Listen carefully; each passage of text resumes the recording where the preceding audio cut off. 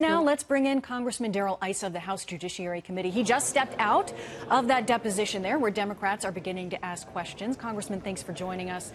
Give us some insight into what happened behind those closed doors this morning.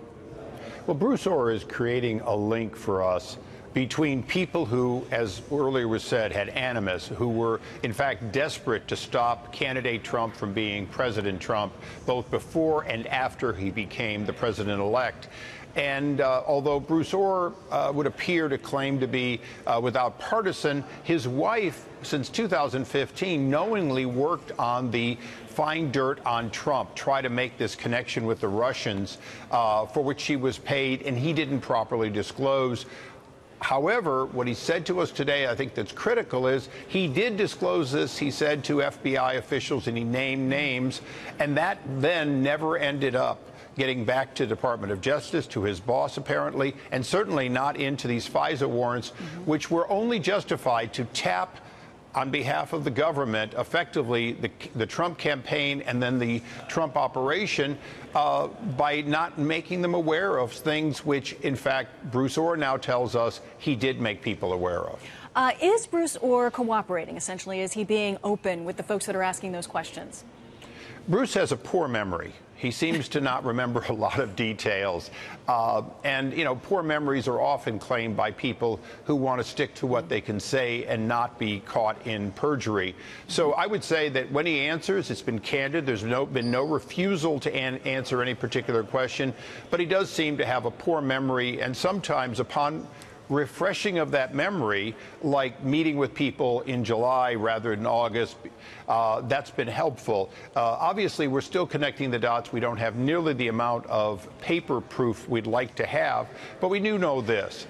Bruce Ohr makes a connection where, as an attorney, he did something he never should have done, which is he became part of the continuity of evidence. He became a fact witness and he, in fact, became part of an investigation that was funded by the Democratic National Committee and Hillary Clinton and pursued by Peter Strzok and Lisa Page, who obviously had real hatred for the president. So the FBI drops Christopher Steele, the ex-British spy, as a source in November of 2016 because he's essentially leaking to the media. But then he doesn't leave the picture. We have text messages. Catherine Herridge has been talking about that in her reporting, that Ohr continued to have contact with Steele, that this was sort of a back channel.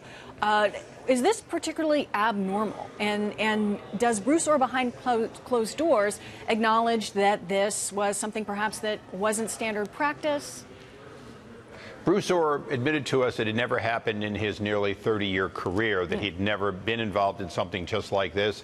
It's also very clear that, as you say, he became a back channel, willing back channel, but then later the FBI actually sent back the other way, that they wanted to talk to him directly. In other words, even after they fired him, he had no credibility. They produced FISA warrants that did not make clear his lack of credibility. They then re-engaged him in some direct fashion. Again, this goes back to this problem that before the election, our government was involved in Operation Research against candidate Trump.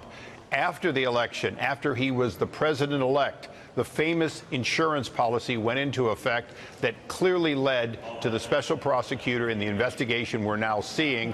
And this is what we're uncovering, is the pre-Mueller activity that created an environment in which many people, myself included, were willing to deal with a special prosecutor, not knowing all the lies the American people and Congress had been told.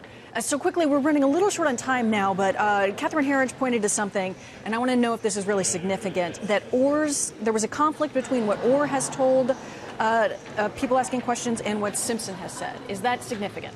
It is significant. There's also some ambiguity between Ohr and Lisa Page, and there's no question at all. We're going to have to go back through the loop to find out which one of them is willing to change their story or face perjury. All right. Thank you very much, Congressman, for joining us. This will be fascinating as the questioning goes on and as things develop further.